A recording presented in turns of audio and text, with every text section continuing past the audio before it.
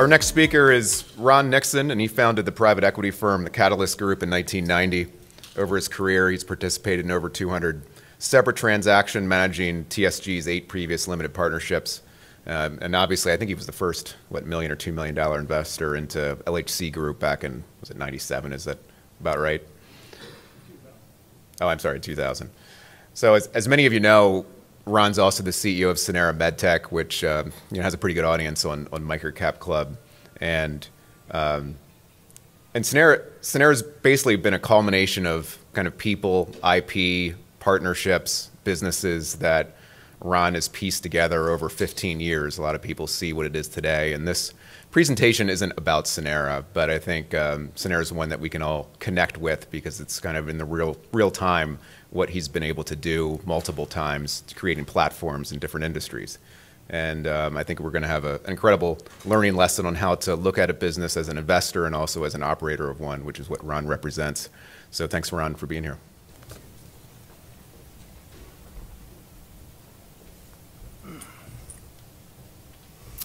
Thank you, Ian. I appreciate that, and thank you for letting me come to the Microcap Club. I know many of you guys. I've met many of you before at multiple times, and so thank you for allowing me to do that. One of the things I want to do is clear up one thing with Keith, and that is Keith is always understated on his impact of the business. He loves to give the credit to everybody else. He built a culture that is second to none, and everybody should try to implement that culture. He drove a white pickup truck, and his space was always right there in the very front of the building. He never parked in that space. He parked in the back of the building. And so he just really led by example. And I don't think he would claim some of the things he did, like this SPV tool, that the service value point system tool that was built. He built that. And it was incredibly complex. And at the core of it, what it would do for you is with these thousands of diagnoses, because you got all these multi-comorbidities with each one of these patients. Our patients had, like, on average, 9 comorbidities, so they're very sick people.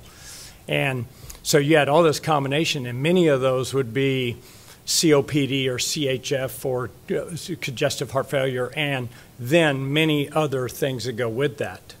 And we had 5 major comorbidities that kind of drove all 80% of your costs back then. And that would be COPD, CHF, hypertension, mobility, and diabetes. And then if you think about that, you add all these other complexities to it. So taking that data and building this bell curve so that you could take the people that are left, when he talked about people didn't have to use it, what would happen is they would show up left of the bell curve. And what would happen when they did it?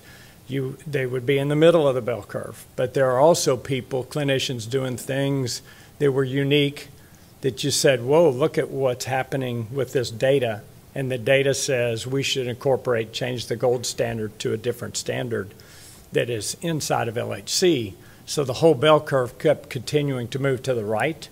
And that's why the company, I think it's, I don't know where it is today, Keith, but it was over 41 quarters of the highest quality scores in the industry, which that's pretty remarkable for a home healthcare company. And it's also what gave rise to, this all public information, that the company sold for $170 a share. We went public at $14 a share, okay?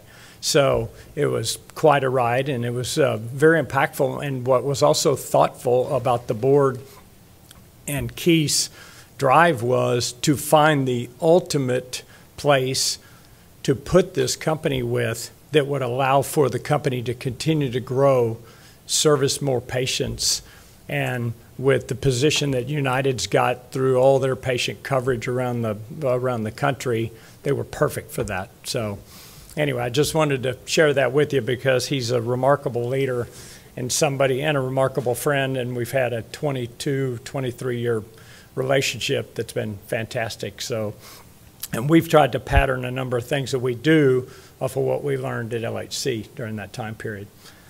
So thank you very much for allowing me to come speak to you guys this morning. And but one of the things I wanted to talk about is, so when I was coming up here, I screwed up and actually ended up having my wife in the back of the airplane, and I was up front. So I made a swap on that and said, if I want to, I've been married 45 years. If I want to make 46, I probably shouldn't put her in the back of the airplane. Okay, so I switched with her, and I sat next to Martin, who was flying in from Germany by way of stopping in Denver. And so we had this long talk. I got to hear about Martin coming in and telling me all about how he started his first business at 14. He's an entrepreneur, all the various things he's done.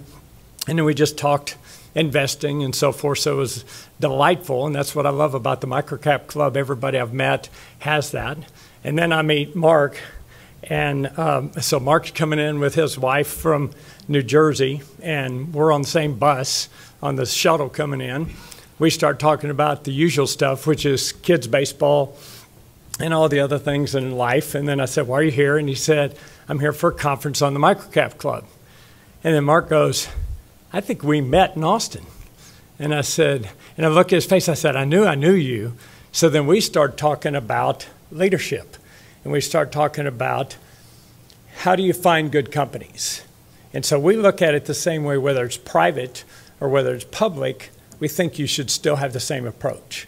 And leadership has got to be the top thing that you have to look for, because it's really hard to succeed if you don't have a quality leader at the very top leading your organization.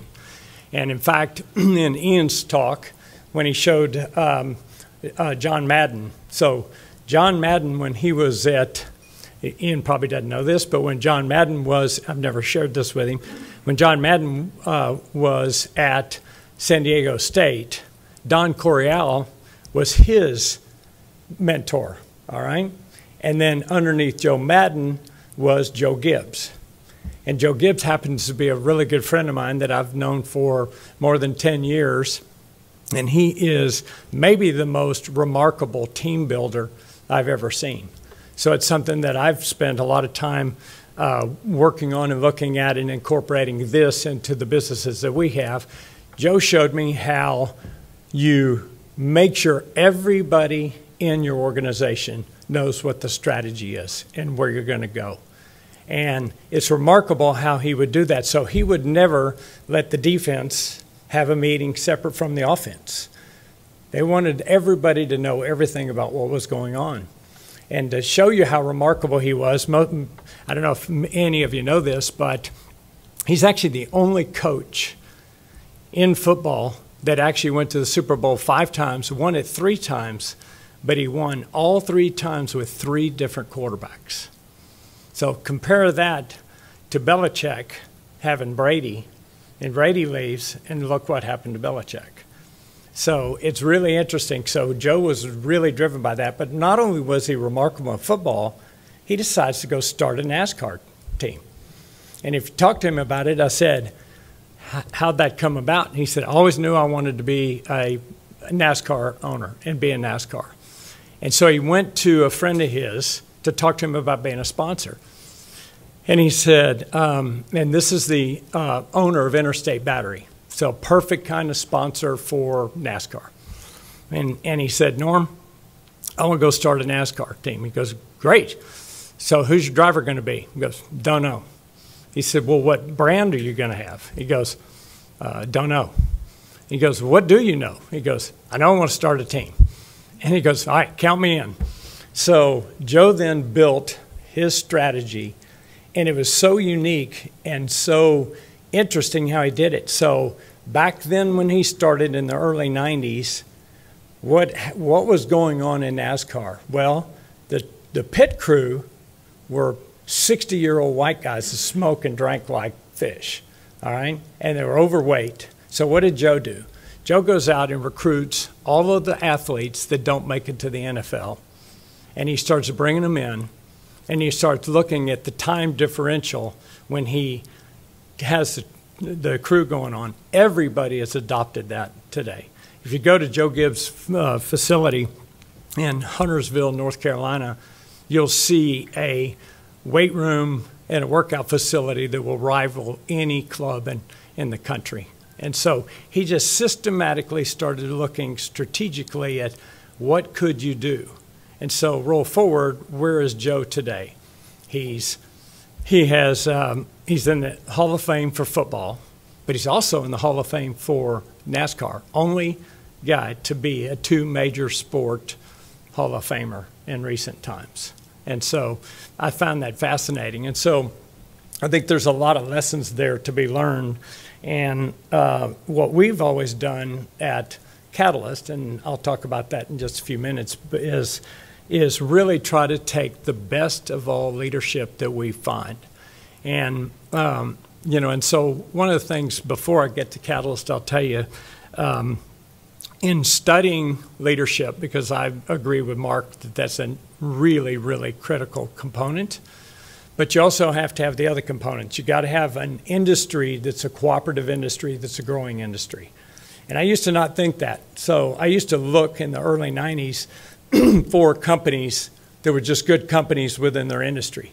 But I didn't spend enough time focused on the quality of the industry and where it's going. And I still remember like yesterday, because what I've learned is the mistakes you make, you hope they get burned into the back of your mind, and they will, so that you can apply that to the thinking. My dad told my oldest son one day, my oldest son learned a lot from his mistakes. And my dad told him one day, he said, "Burke," he said, "it is fabulous that you're learning from your mistakes, but you can't learn everything from your mistakes." So, and that was code for get your ducks in a row and start thinking through your problem solving there. But what we've done, I'm going to point out a couple of people besides Keith, because Keith is one of those great examples of having all those great leadership qualities, which is not only a great strategic thinker, but somebody can think all the way through to the most micro of decisions that need to be made, not to make those decisions, but to know how to manage those decisions. That's how you get fooled as a great manager, is if you don't know the details underneath you, you don't know how to evaluate what your team leaders are telling you if you don't really know the details and you're only staying at a high level. And so from my perspective, great leaders always know how to go down to the micro level, but they don't manage at the micro level. But they've got to be a great strategic thinker to understand where's their industry going, who are the competition in this industry, how are we going to beat the competition, and then how do I communicate to our team, all our team leaders, all the way down through. And Keith was talking about his daily email. It was incredibly insightful emails that would be sent out. And he would invite everybody to, if you've got a problem, call. And I think I remember once Keith getting a call, and it was really important. And this brave nurse sent an email and said, "We've got a problem." And it clearly got dealt with. But people weren't afraid to do that. So he not only was communicating well, but it was a cooperation as well. You got to have communication, cooperation, etc. And I look back at some of the couple great examples of leadership, and you take Izzy Sharp. Who knows who Izzy Sharp is in this room? Okay, so we got a couple people. So Izzy Sharp founded Four Seasons. So you'd think, man, this guy must have been a great hotelier before he founded Four Seasons. He had no idea what went on inside of a hotel. He was a construction guy. But he had a vision for what needs to change in this industry of hotels. So what did he do? He did a number of things, like he was the first to create a resort atmosphere inside the city. And he'd started this in Canada, where he's from, with a motel, and built it so that when you came, you could look out and go, wow, I feel like I'm in another location. Then he brought concierge services from Europe to do that. He brought high-end linens into the industry, and people were more comfortable with great beds, etc. Put the first workout facility in a hotel. So he just went on and on and on, creating this unbelievable outcome. It sold for 54 times EBITDA to Bill Gates. That's a pretty incredible number. You got to have a pretty interesting calculator to make that math work, okay? And so, and it, by the way, it didn't ever work, but that's okay. And and I know this about him because one of the things that we did at Catalyst is go in the hotel business under a special purpose vehicle with one of the partners that helped me get started at Catalyst. And that was a gentleman by the name of Dan Freakin, and it was his family that backed us when we first started, and they had no reason to back a 33-year-old guy with no experience of significance making investments, but they did. And so we did Auberge Resorts Collection. If anybody knows about that, it started with a handful of properties, but they were unbelievably good properties. And the handful always were getting awards, but they couldn't ever expand. So, and they ran a process for Auberge Resorts Collection, and he didn't find any. They sent out 125 books, and he didn't take any deals from them. And 1 month later, when I called him, I said, I heard you ran a process. Why didn't it work? And he told me. And I said, well, I've got a solution for you. I said, first off, don't take this the wrong way, but you fancy yourself as a developer besides a hotelier. And no offense, you're a lousy developer. And I said, so don't get mad. You're a great hotelier, but you're a lousy developer. And I said, I've seen the carcasses around where it takes 2 or 3 owners before you make any money, before your development ever makes money. And I said, we can fix that. And I said, I've got the Michael Jordan of hospitality that I'm bringing with me. So who did I bring? I brought Craig Reed, who ran all the Americas and all the ownership relationships with him. And they had sold out to Bill Gates. And I said, how often do you interface with Bill Gates? And he said, I've never met him. Four Seasons had been owned by Bill Gates for 8 years.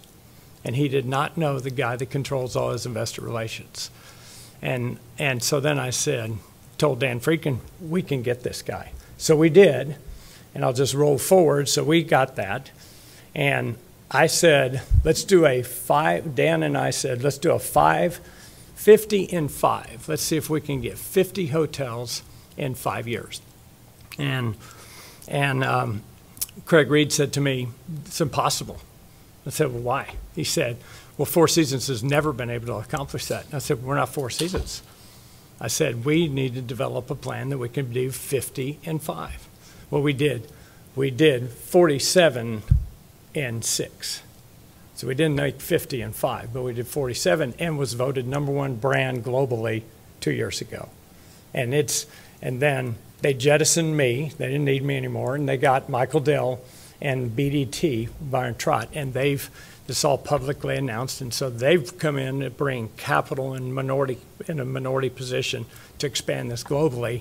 I think it will be the next big hotel company.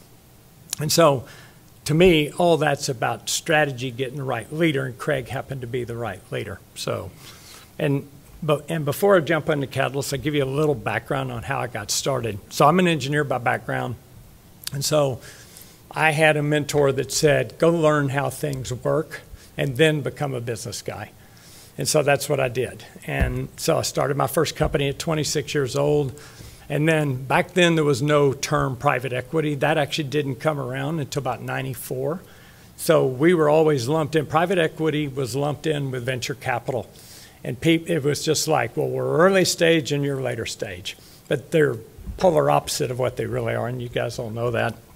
And so, but I'd worked for an investment firm as an operating guy and made a deal with them that if I did a good job on the operations front, I'll come on to up there with you and we're going to start doing acquisitions. Then I decided I could do it on my own with a couple of partners that I'd been talking to. And so we said, let's go see if we can raise some capital.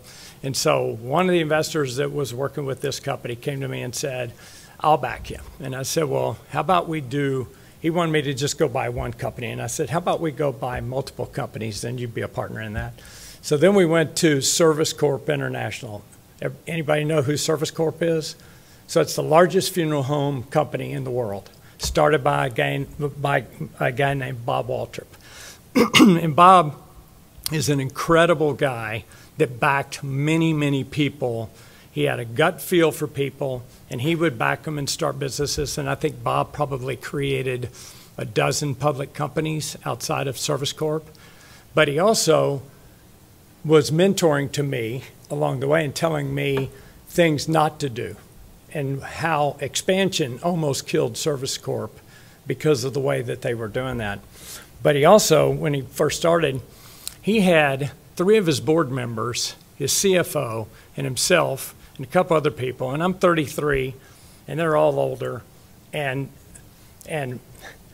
this is a funeral home company, so the walls were velvet red, okay? Not a good look, okay? And so we're all in this big boardroom. And I said, well, Mr. Waltrip, I said, look, we want to add value to these portfolio companies. We want to buy them and we want to build them. And I don't know how long that's going to take, but we want a really long partnership so that we are not hampered by time. And I said, but if we can't find good deals, we'll give you your money back. And he had a big country draw, and he said, son, he said, I know where you live and I know how to bury you, so I'm not worried about it. And I wasn't real sure how to take that. So anyway, but he became a partner with us, and then the Friedkin family did as well. They wouldn't mind me telling you that. And they own Gulf States Toyota, which is the largest master distributor for Toyota in the world. And they do about $14 billion a year public. That's a public knowledge. But they're the largest private firm in Texas, and they distribute to 5 states around. A little side note, Dan Friedkin, who's a phenomenal guy and great business guy, he also owns the Roma soccer team. So I've become a soccer fan. So anyway, but back to the besides Keith and Izzy Sharp, there's another one like that, and that was Alan Mulally, who came into Ford. Do you guys remember him? They wrote a book about him called The American Icon. I would tell you, if you want to read a couple of really good books, read The 4 Seasons, because it's got tons of metric-driven strategies in there that he talks about. And Mulally is the same way. And most people don't know this. He was passed over for the CEO job, said no consideration at all for him. So when Ford was in the ditch, as big as it was, they came back in and recruited him, and he went over there. And he started building metrics and doing it exactly like Keith did, and had all those same traits that those 3 guys share, which I think is the mark of great leadership. And in doing so, Mulally then turned Ford around. They wrote that book. He was phenom. Don't you know Boeing, the way Boeing is today? They kind of probably wish they hadn't have passed him over for CEO job, because they don't have great leadership, as demonstrated by lack of transparency on how their business has been working over the last few years. And there were a lot of questions about the board. Shame on that board for not acting on that, because you know they knew as well. And if they didn't know, they're not very good board members. So now with that, I'll turn to Catalyst and tell you a little bit about Catalyst. And this is not to talk about Catalyst of how we've done. Typically, in fact, this is the only presentation I've ever done where I share some numbers with people, because our backers have been institutions like Service Corp International, but for the most part, it's these large institutional families. And the reason I went after large institutional families is that most of the large institutional families think generational. And so when I went to those families and said, we don't know how long it's going to take to add value to portfolio companies, but we don't want to cut ourselves short. So if we have a good company, we want to be able to keep it for a long period of time. And I said, well, how long is too long? And one of them said, we've never sold a company, so we don't care. And so I said, well, how about 30 years?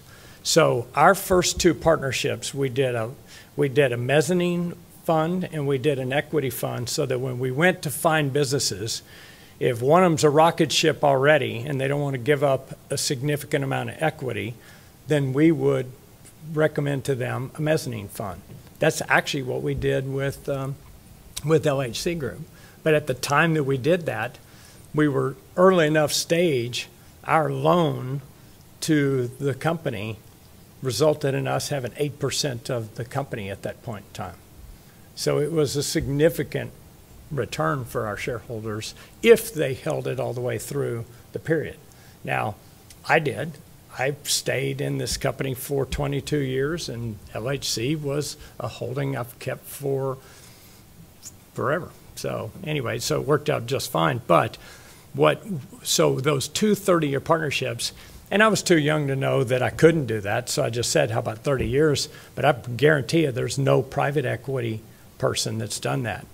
But I have a real kinship to the Microcap Club because we shop in the same markets. And that's what I really like about what you guys do, because I've suffered from this. I grew up a mutt, so I get that chip on my shoulder. So I love it when the big guys that are the big private equity firms doing their investments, they look down on somebody that's in the lower middle market. And the question they always ask me when I meet them, they go, what are you going to be when you grow up? And I'm like, I'm pretty grown, so I think I'm going to stick here. And I kind of equate that back to the Microcap Club, because you guys are seeing deals at a level that you can invest and really watch the strategy get executed. It's a whole lot easier to take a company that's a 50 million in revenue and drive it to the next level than it is to start with one at several billion and think you're going to turn that battleship quickly.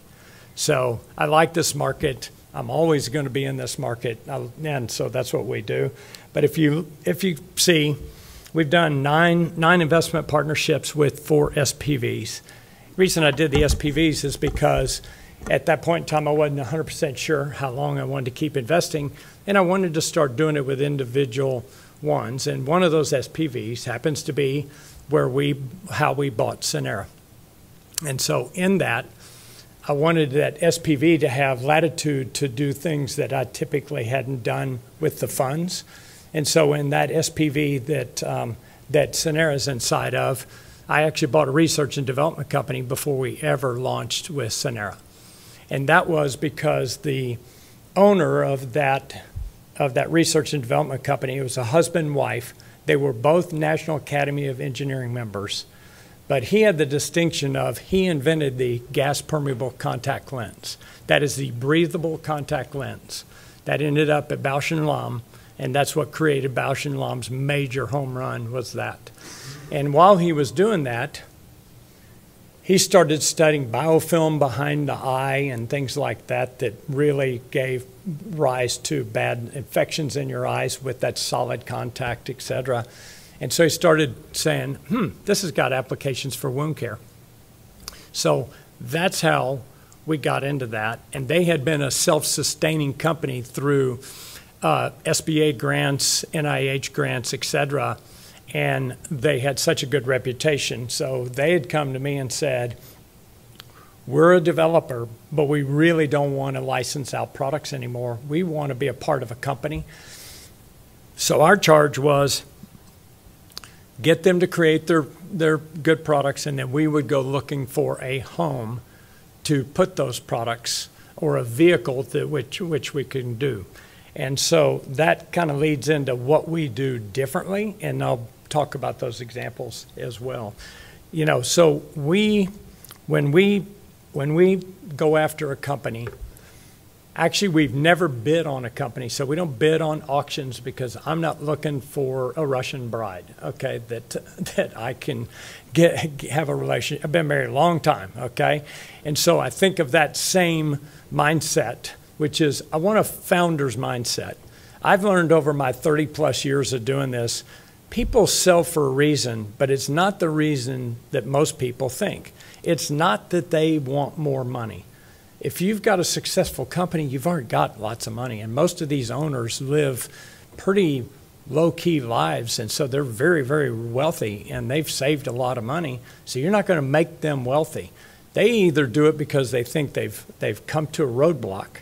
that they can't take it any further because of their own capabilities, or they're unwilling to take the risk to go the next level, or they got ill, they have no kids to take it over, and they finally think, well, it's maybe time for me to go to the house.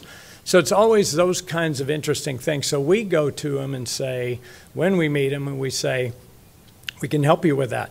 And in many cases, they stay in the business with us. There was not too long ago, 5 years ago, we bought a software company from two founders, and they were 78 and 74 and 78. They each kept 10%, and they loved the idea that we were not going to rent their company for 3 years and flip it like a private equity firm would do, but we were going to stay with it and drive it. And they had kids in the business, but the kids were, they were super smart females that had way good capability to run the business, but they had kids at home and didn't want to go do that. So they helped us find the new CEO, and we jointly did that together. They retained 10%, and part of our payout to these guys was an earnout. And to show you their mindset and how they think, we said, okay, here's this earnout. And they said, well, when it came time for them to get the earnout, they said, on this earnout, how are you guys going to finance that? And I said, well, we got plenty of cash flow, because we don't leverage companies hardly at all when we begin. Because it's really hard to go to an owner and say, my dollars are worth more than your dollars, even though your dollars are value inside the company. So we don't do any kind of funky structures. We just say, okay, we'll team with you, and we'll come in all equity. And then we use modest leverage the way it should be. And that was one thing Bob Waltrip taught me. Bob Waltrip was buying companies. They bought hundreds and hundreds of companies, and they'd buy them on a line of credit, and then they'd take it and go do a debt offering into the marketplace. And JP Morgan one day said, we're calling the note due. And they had billions of dollars in this short-term vehicle. And Bob Waltrip said, I broke the cardinal rule of you don't use leverage to buy businesses on a short-term basis. Use leverage for working capital and then long-term assets that you're buying. And so he said that cost us dearly. They recovered from all of that and became still the leader in the industry. And so, but back to this two that bought the company out that we bought it from, they said, how are you going to pay for this earnout? And we said, we got plenty of capacity, so we're just going to go to the bank. And they go, well, what's that going to cost you? And we, at the time, it was 4%. And he said, well, we'll do it for that. I go, it's your earnout. He goes, yeah, but we love the company. We know it's good. So we sent over a collateral agreement so that they had more collateral in the company. And they go, if we have to sign that, we're not doing this earnout. I go, it's your collateral agreement. It is for you. He goes, we know how good the company is. We're not worried about you guys paying it off. And so that's the kind of partnership we want to establish. Relationships matter in investing. That's the relationships with the management team. That's the relationships with these owners. And that's something that we are very proud of that we have always done. So I'm not going to go through all of this stuff that's up there, but we are patient capital. When we did the public offering, that allowed LHC to pay us off. Okay, so we were paid off, and then we're just shareholders, but we continue to stay. And so we're very patient capital. That's what we've always been. We've been in multiple businesses for more than 15 years, which you just don't find that in your everyday private equity. I don't have a single reference to private equity because I don't think of ourselves as a private equity fund. We think of ourselves as investors that are operators, and you'll see that. And I'll talk a little bit about that in a few moments. But what we also have is that in our team, we have lots of operators. We have four either engineers or software developers that have been operators in businesses. And so we have an operational mindset, and that's why we get along with people like Keith as well, because we get down into the weeds and understand the micro of these businesses and understand where the industries are going and help with that data analytics, et cetera. So here is our team today, and this is, as I've mentioned to you, we've got these the various operators within our company, and take David McWhorter, for instance, that you see up there. Any of you ever see the movie Deepwater Horizon? So that was the spill of Transocean, and that was that big oil spill where the fire blew up on the rig and everything went crazy, and the DOJ came in to look at all this and what happened and why did it happen. David was at the helm of that because there's a device called the blowout preventer that was front and center. And David testified before Waxman and his committee. His boss was a sales guy. He was the CEO of the public company called Cameron that was at front and center because of that BOP. David, my partner, ran the BOP division, which was $1.6 billion business. And David was coaching that CEO during that entire investigation and committee review. And Waxman asked the CEO of Cameron the question, a very technical question that somebody must have fed to him. And he goes, I can't answer that. And he saw that David had been coaching him, and he goes, young man, he goes, can you answer that question? He goes, I can. So he said, swear him in. So he very systematically walked through the panel and Waxman's committee on the human errors that occurred because it was poor judgment on their part because they didn't have data analytics to understand what they were doing. So they weren't looking at meters or anything else. What they did was done what they've done all their life, which is we hear this in the pipe, we see this going on, shut this valve, turn this deal. And David walked them through how this was a series of human errors made on poor judgment with no data that caused it, and the BOP had nothing to do with that. Cameron got off, even though it was the center, they got off with the lowest amount paid for that deal. So David runs our infrastructure business today. That's been a really interesting one for us. We have multiple companies inside of that. And we tend to work with CEOs, too, that have done it more than one time with us, that come back and say, hey, I got a new idea and a new way to do this. But you'll see Sam Mapala. Sam Mapala, you guys know about, if you're an investor in Synera, you probably have heard us talk about Tissue Health Plus. That is our post-acute strategy. Sam runs that, and Sam is one of the most gifted people I've met in my lifetime. He has got engineering degree, a computer science degree, but he was a Deloitte Touche consultant before he became an operator. And he built one of the most successful med tech companies or medical companies around. And I told him, when your non-compete runs out, come join me. And so I've been working with Sam now for about 3 years.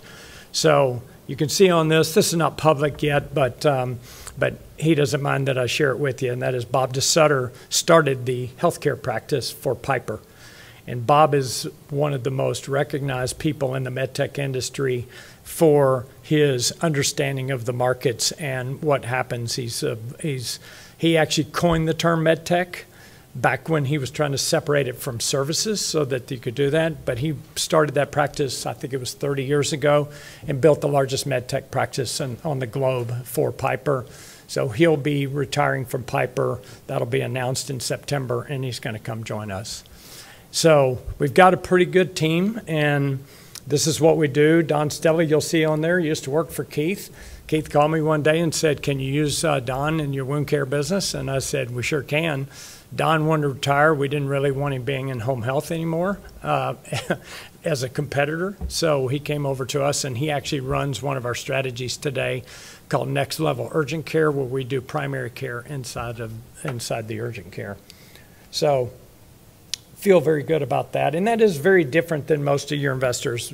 Our guys didn't come from working for another private equity fund. What's interesting to me is how the private equity industry is filled with people that began as analysts, and they actually have never run anything. And then they work their way up, they become a junior partner, and then become a partner, but they still never run anything.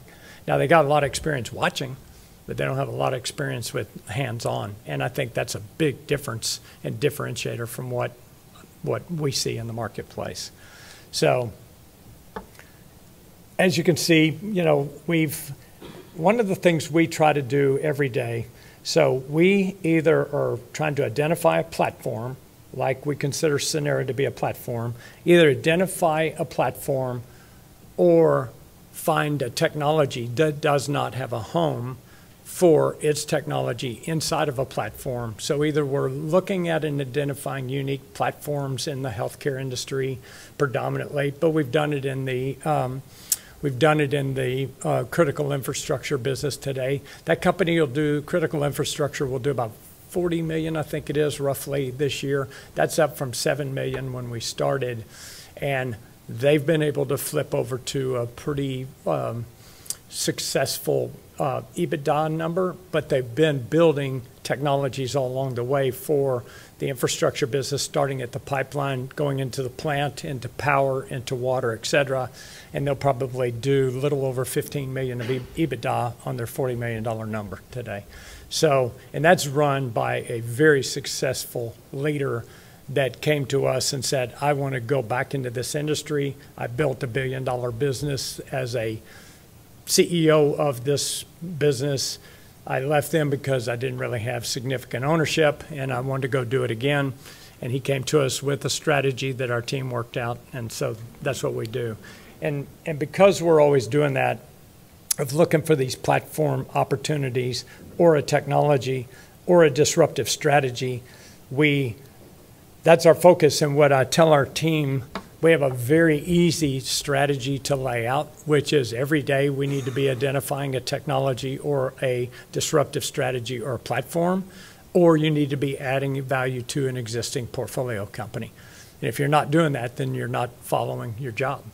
And so it sounds easy, but it's complex, as you know, in this business. It's just like finding something in the public market and identifying something that's unique that you guys could sink your teeth into and know that it's got all the right capabilities to grow.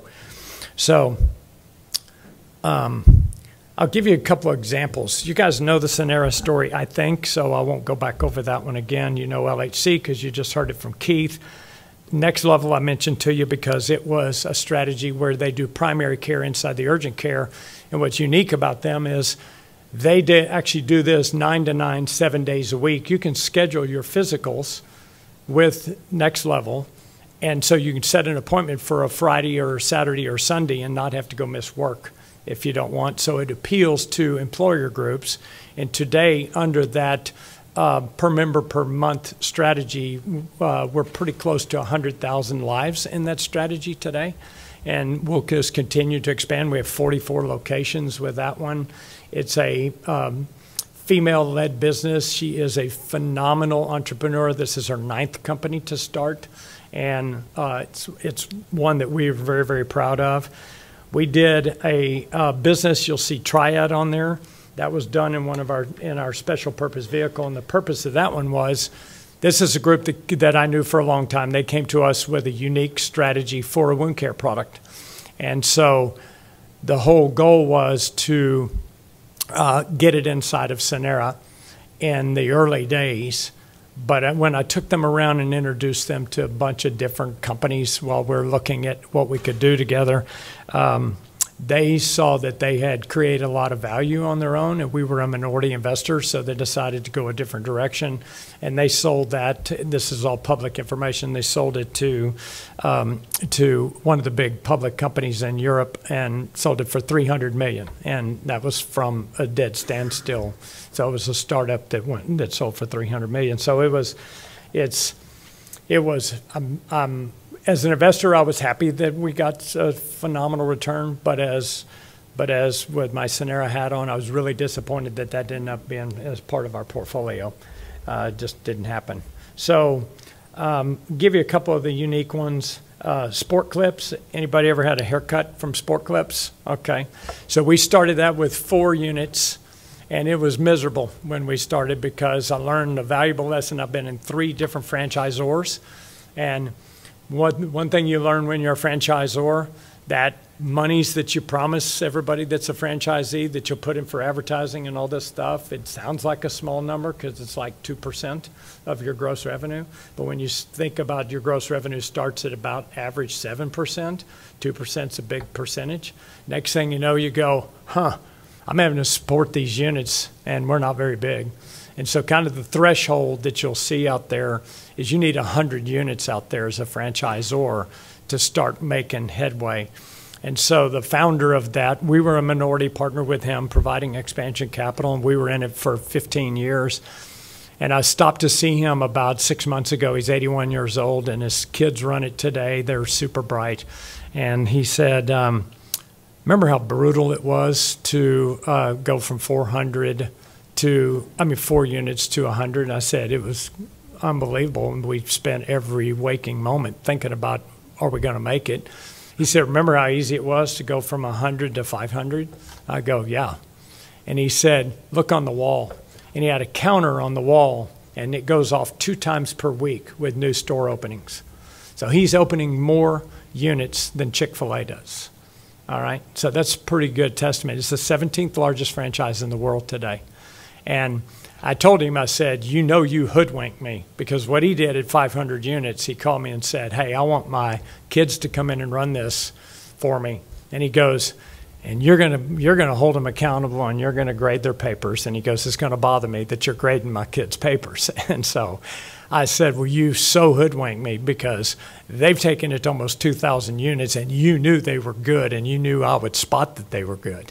And so, but when he bought us out, he called me, and this is how, when you have great partnerships, this is how it works. It took 5 minutes to do our deal. He said, I'm going to overpay you to get you to leave because you've been great partners. And he said, so would you entertain taking this? And we said, sure. And we did. And then we moved on, and it was a huge home run for them and great for us as well. So that's what we are driven by, is making these. And Sonera's, LHC is not the only public company, nor Sonera, that we've ever done. We did ACR Group. That was a $10 million distribution business with a great operator that we teamed with. And we took it public, and it achieved about $350 million in revenues and was sold out to one of the other publicly traded big air conditioning distribution businesses. And then, I don't have it on here, I don't think, but have you ever, yeah, I do have it on there. You ever, if you're in anywhere in the Texas market, you would have known about JEXA Energy, and JEXA Energy was one of the first retailers for the electric business in Texas. It was public, it was small, it was a micro-cap company, and it was, I think, when we did the deal, I think it was 50 cents a share, 36 cents a share, I believe. I can't quite remember. And then we sold it for about 20 times that to Florida Power and Light. So, and again, that one was an example of having a really lousy leader that we recognized pretty early on and talked him into leaving. And we brought in the guy that ultimately was the kind of king of the industry, who came in to run that business, and we stole him from Reliant Electric that ran all their retail stuff. So, it's one of the key things I would tell you is, you have the luxury, if you're a public company, if you're owning public companies, you don't have to worry about a transition. So you guys can just sell the business and walk away.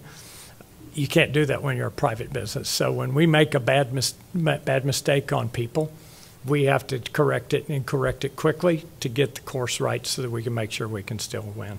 So